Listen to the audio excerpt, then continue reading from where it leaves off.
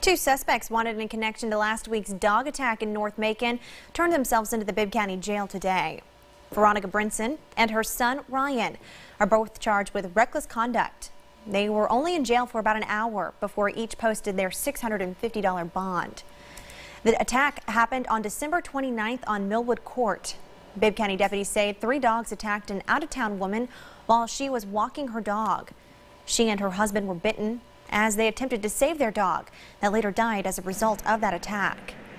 Brinson released a statement to 41 NBC last week saying, "No dogs or puppies are trained to kill by any member of my family or myself."